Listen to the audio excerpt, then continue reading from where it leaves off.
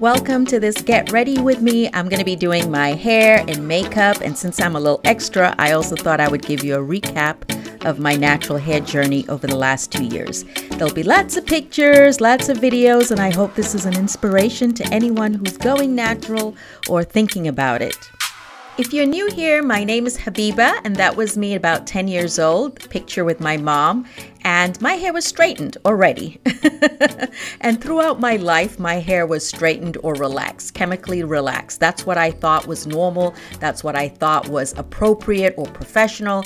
That's how I was raised. So about 8 years ago, for the first time in my adult life, I decided to go completely natural and stopped relaxing my hair, and I loved it. However, because of my work in medicine, I went back to straight hair because I felt it was a little bit more convenient. But I didn't like the texture. I wanted my natural hair back. So in September of 2020, right before the pandemic, I decided to do a big chop and cut off all of my relaxed hair. It was definitely a relief to get rid of all the damaged, straight, straggly ends and start over yet again. I definitely needed another trim after that cut. But I am not a fan of short hair on myself because my face is so round. So during this whole 2-year process, I wore extensions, I wore protective styles like this crochet braids. I love this hairstyle and I love the hair color. I wore wigs. Some of my wigs are from Hair Given Hair. Shout out to Hair Given Hair. I love their units. And sometimes I just wore a scarf on my head and no makeup. But honestly, I've been very gentle with my hair and it has grown significantly in the last 2 years because I try not to pull on my edges, and again, protective styles like this other Hair Given Hair unit. I love the color. Here I was installing the last protective style I had. These are knotless braids that I put in myself, and I really liked how they turned out. Super cute. I wore them for almost a month. Which brings us to last week. I took out the braids, washed my hair. Let me show you shrinkage. Once I wash and condition my hair, my routine is to work in really small sections.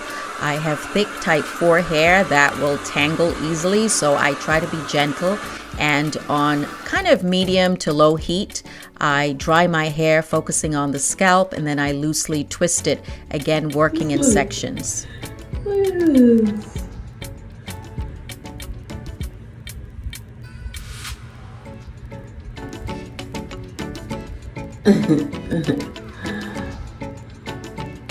Wow. Pretty good, right?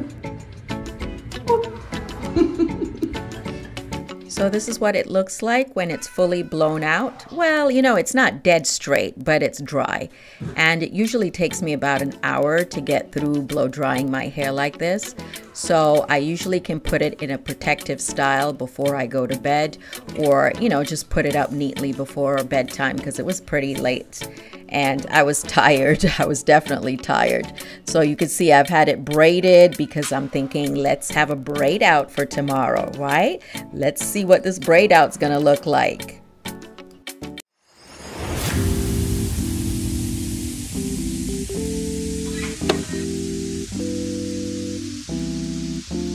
So this is the following day. I'm gonna be putting on some makeup first before I do my hair.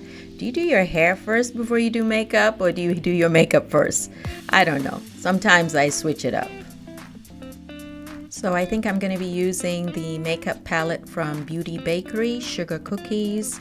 I love the colors, and it happens to be gluten-free. And I was thinking about lashes, but I'm not sure I'm gonna bother. Anyway, let's put some lotion on. We're looking kind of ashy. Don't forget the hands. Don't forget the elbows. This is from Victoria's Secret. And yeah, just rub those elbows. And look at my lips. Really ashy, right? So let's moisturize. Moisturize, moisturize. Everyone is different, but I always start with my eyebrows first, and you can see the tips are rather sparse. So I'm adding some primer from Smashbox, and then I go ahead and use a spoolie to kind of brush them upward and then kind of make them look neat at the edges. And then using the Precisely My Brow pencil from Benefit, which I got from Sephora a while back, I fill in my brows. As you can see, I try to follow the natural shape and make some natural looking strokes. I really love this brow pencil, and I like the fact that it's not jet black, so it's not super harsh. It kind of matches my natural eyebrow color. But of course, it looks kind of fakey right now, right? Once you draw it in. So you have to use the spoolie to kind of brush it to blend it.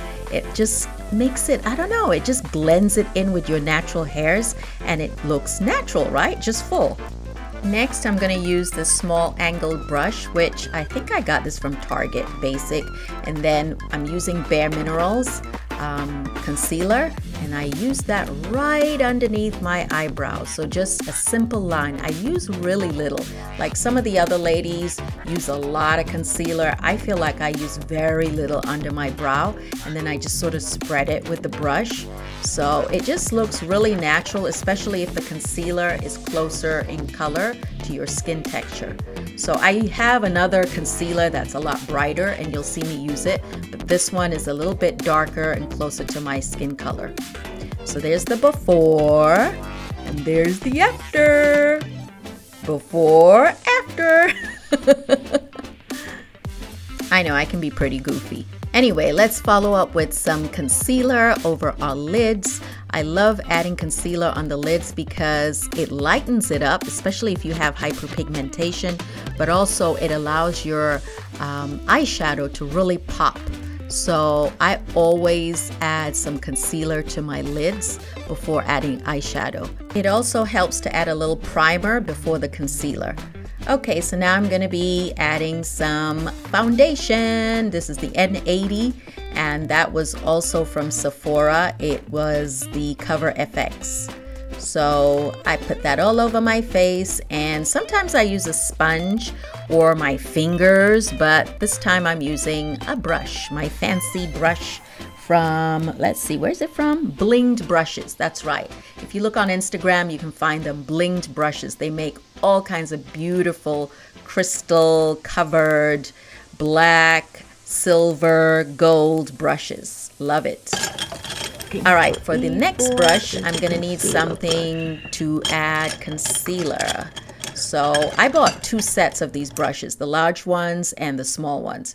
So now I'm adding some concealer under my eyes to brighten them up. And then I'm using the little brush, my concealer brush, to go ahead and, you know, blend it on. Now try to be careful under your eyes, especially as you get older. That skin under your eyes is very sensitive. It's thinner and you don't want to drag it too much. Next comes the setting powder, and I love this setting powder from Beauty Bakery. I believe they are a female black-owned company. You can Google them or look them up, but they have such pretty, cute products. And I think I've done a video in the past where I did an unboxing of all their cute food-themed beauty products. Anyway, I am just gonna go ahead and pile on this baking powder, not baking powder, flour or setting powder on my face, and it really makes a difference. To those who don't understand, I know I look crazy, but honestly, when you add this much setting powder, what happens is when you add your eyeshadow, if some of that eyeshadow falls on your face, eventually you can just brush the whole thing off. So when I'm not sure what color to use on my eyes, I always start with a lighter color in the corner. Now, I am not a makeup artist, by no means. I'm just a woman who loves makeup and has been wearing makeup since I was a teen. So I'm pretty good at it, at least on my face. Okay, so I am going in with this orange-brown eyeshadow. I wanted something a little bright, but I always safely add it to the corner, the outermost corner of my eyelid. And then blend, blend, blend. It's all about blending. You don't want this large glob of dark eyeshadow, you know, not blended. That's not cute. So we blend, blend, blend in a kind of shape of a triangle as we go outward, and it'll make sense on the other eye. Okay, see, I'm starting off with like a dot. You see? And then I blend it out almost to the shape of my eyebrow, almost kind of like a triangle, a winged out look. That's probably the right word, a winged out look.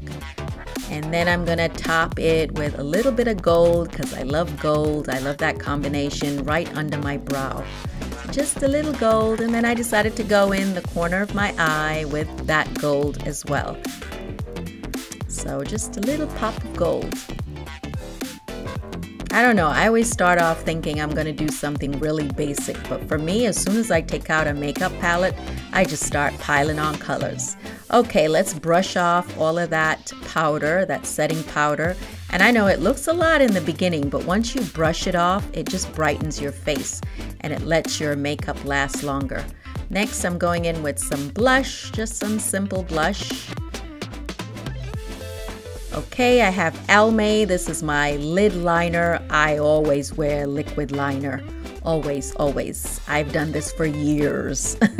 I start in the middle of my lash. That way I don't get too much of the liquid eyeliner in the corner.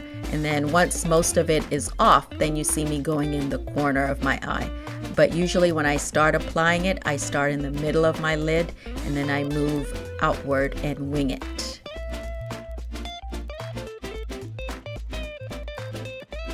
Okay, so now comes lashes. Lashtopia from Bare Minerals or Clinique. I use one or the other. And since I'm not doing any false lashes, I'm definitely going to wear some mascara. I have very sensitive eyes, as you guys know, and so most times I don't use eyeliner, but today I feel like using dark brown eyeshadow as eyeliner. It's not as harsh as black eyeliner, which I used to wear. Time for a little bit of jewelry before I get my hair together. I can't wait to see what this braid out looks like, because I don't usually do braid outs. I'm usually twist out kind of person. All right, so here comes the Do Grow hair oil.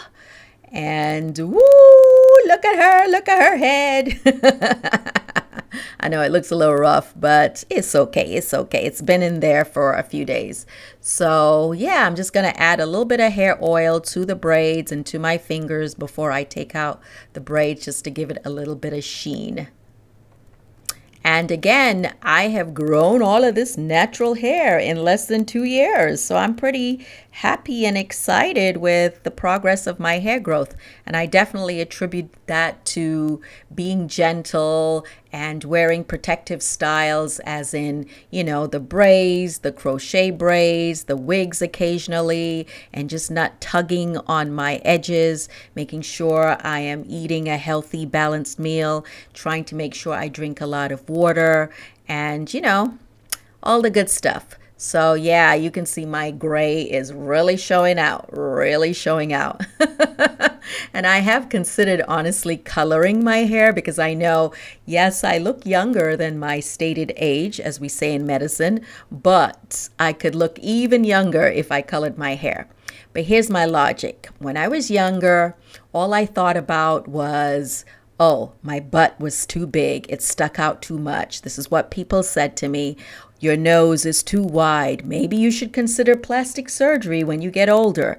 Your hair is too kinky. We should straighten it. You know, there was like so many things growing up that I felt needed to be changed, that I wasn't happy with. And so now that I'm older and I'm wearing natural hair, when the thought of changing something or altering something on my body permanently, well, even though hair dye is not really permanent, but you know what I mean? It's kind of like, why can't you be happy with what God has given you? This is what comes out of my scalp at this age. And so maybe I should just be happy and leave it that way.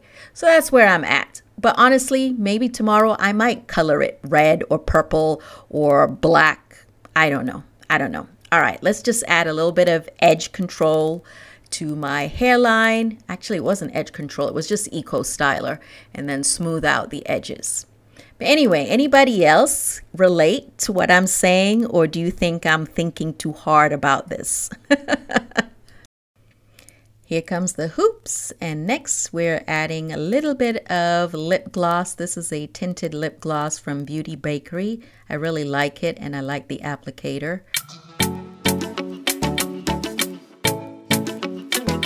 So ladies and gentlemen, she has arrived. Can you see the confidence? Can you see the glow? Can you see how we're shining, shining, shining? I love my big hair, and I can't believe it has taken me this long to really appreciate what comes out of my scalp. So like I said, I might color it, I might not, I don't know. But I do love my scalp and what comes out of it. And sometimes I do like straight hair too. And so I love the fact that our kinky curly hair is so versatile. We can do so much with it without permanently altering it. So for those of you that have daughters, teach them to love themselves and teach them to be proud and content with what comes out of their scalp. Do you like it up or do you like it down? Definitely an improvement from my before, right? So anyway, I really appreciate you watching this with me, and I appreciate you spending your time with this little chat as well. Get ready with me and hair and makeup, and don't forget to be kind to that little girl that still lives within you. Bye!